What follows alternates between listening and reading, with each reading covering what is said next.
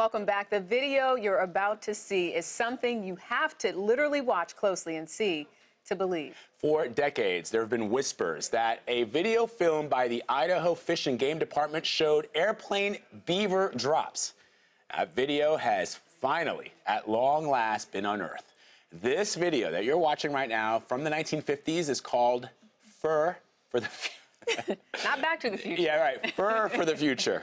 It shows the trapping and transplanting of beavers. It was an attempt by the department to reestablish the furry critters to remote areas and help local habitats. Here is the entire 14-minute documentary for your viewing pleasure. Fur is important. Fur is a resource of our country and our time.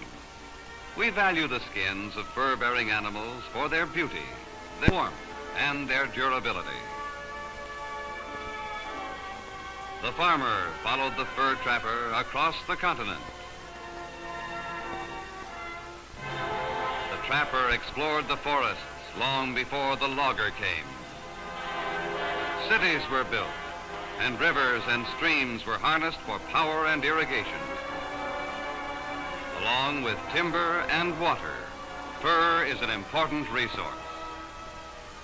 Many Idaho fur-bearing animals are live trapped and transplanted to new areas. Trappers move along a stream, setting traps to capture muskrats without harm.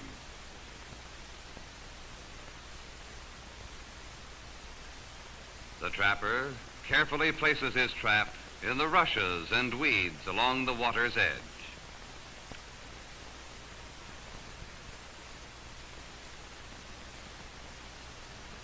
Carrots are used as bait to entice nocturnal muskrats as they search for food each night. After the trap line has been run in the early morning hours, captured animals are transferred to a holding crate. Muskrats have all the room they need in these big crates.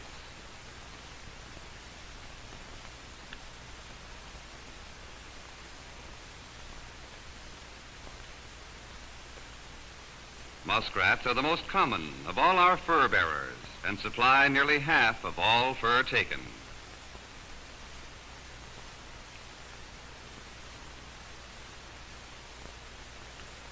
Several days may pass before sufficient numbers are caught to make a full load for the long trip to that new home.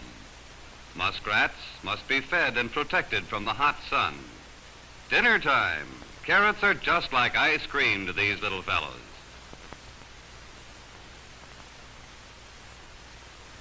The new home site. On the upper reaches of this slowly winding stream, with an ample supply of grass, roots, and necessary requirements for survival, our muskrats have arrived. Planting sites have been surveyed many days ahead of actual planting time.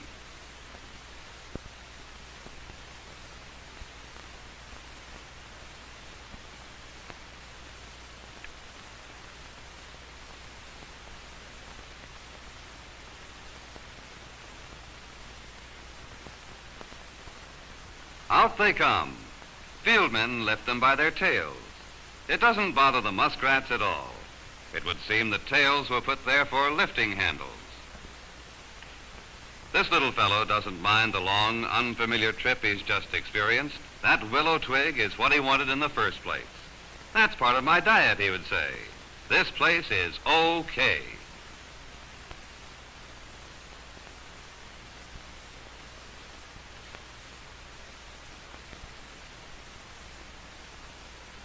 To provide information regarding movement of colonies, small metal tags are attached to one ear of each animal prior to the release. Tags are numbered and the information filed for reference. When recaptured at some future date, these muskrats will furnish information necessary for management.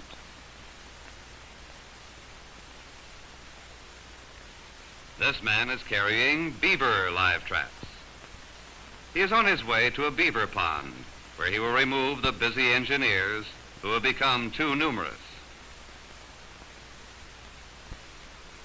When this happens, or when activities of the beaver cause damage to private lands, they are live trapped and moved to distant mountain lakes and streams, where their efforts will aid to conserve water, provide fishing pools, and populate empty regions.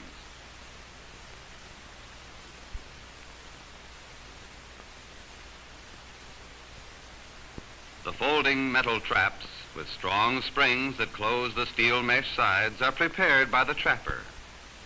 When beaver swim in against the trigger in the center, side catches will release, allowing the trap to close. A suitable spot is chosen by the trapper. Ground is leveled for correct placing of the trap.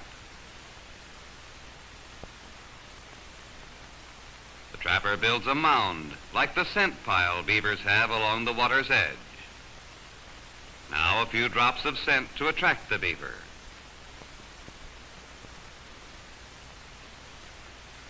Ready for a visit sometime during the night. He's in.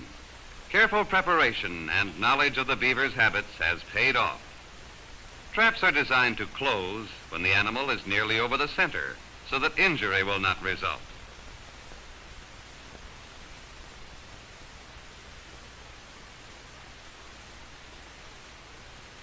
Out over the dam, the first stage of a long trip.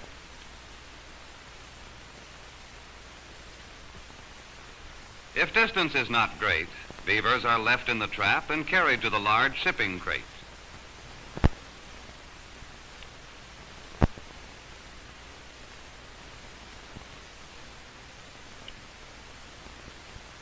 Into the holding crate they go. Whoops. Get back in there, old girl. That's better. A good load. A load of beaver for the mountains.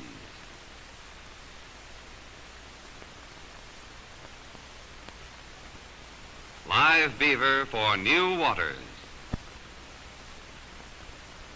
Into the streams they go, sometimes carried in sacks for short distances. Several beavers are planted at each site. Sometimes planting sites are available near the road, and the beaver may be released right from the transporting crates. Every summer for years past, Idaho beaver have been on the move in this manner. Countless numbers have been supplied for streams and lakes to bring the beaver population back to its former position. On the shores of Payette Lake are crates full of beavers, part of a shipment to be dropped in the primitive area by parachute from an airplane. A conservation officer runs suspension ropes through the beaver drop box. In preparing for the operation, beaver must be sorted for even size and weight, with one pair of beaver for each box.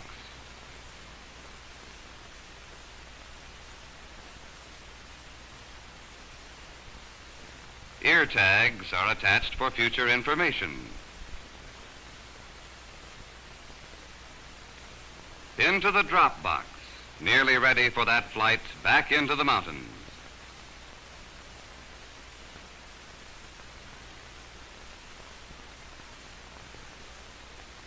The drop crates are loaded into the airplane.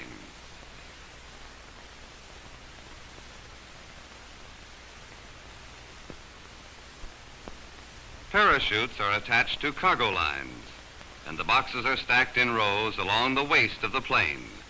10 boxes to a load, 20 beaver ready for the flight to mountain meadows.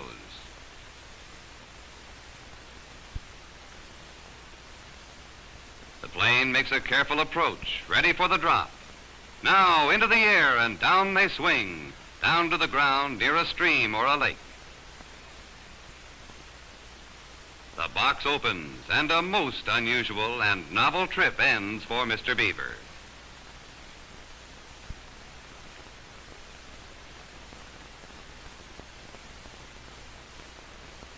He's on his way now. His nose and his instinct tell him where to find the water. There's room here for a new home. On a game preserve, fur supervisor and trapper survey the ridges and the hillsides. This is where the marten, beautiful and wild, spends its life. Trapping sites are usually chosen along the upper breaks of a ridge, sometimes partway along a suitable slope. Perhaps the set will be made at the edge of a meadow. This may be a proper place, on a ridge, near a huge tree, back in a hollow created by exposed roots.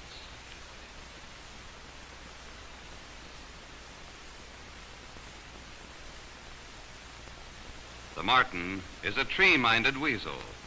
Although wild and nervous in their natural habitat, marten have been known to become quite friendly with prospectors and other people of the back country.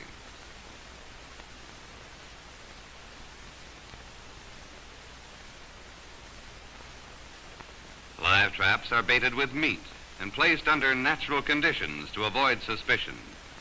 Marten are wary animals. Their fur is commonly known as sable. Humus and dirt are scattered lightly over the trip pan where the animals must step to reach the bait.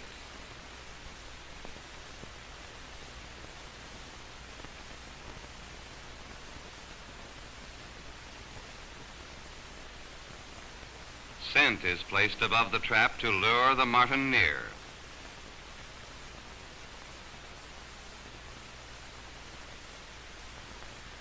Trap lines are checked each morning. It seems this set was successful. The edge of the meadow was the right place.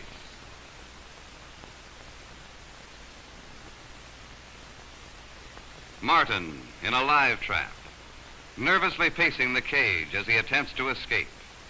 Bright eyes that aid him in his watch for enemies and his endless search for food.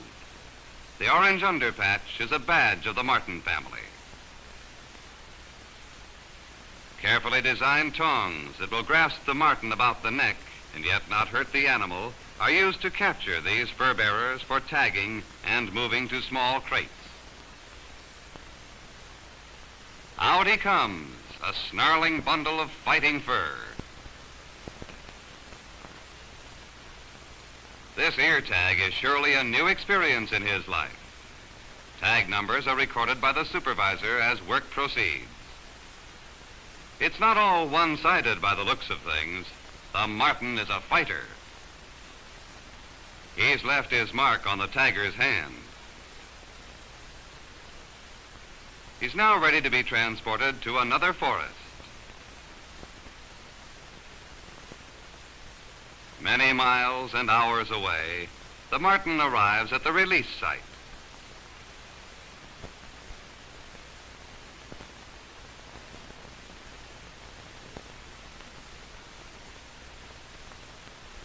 The doors are opened, and these marten look cautiously out upon the same world, but a far different view than the home ground. We can't blame them too much for not jumping out immediately. It's best to look it over a bit.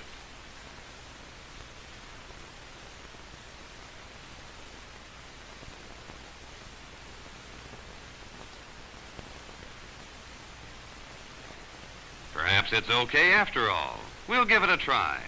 Better head for that big tree. We know about trees and the protection they offer for our kind.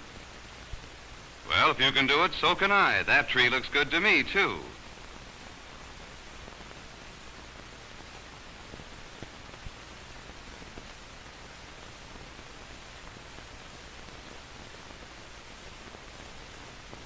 Today, fur continues to be a resource of our country and our time. Fur is important. Conservation and management of fur-bearing animals are necessary. They're necessary if we're to have fur for the future.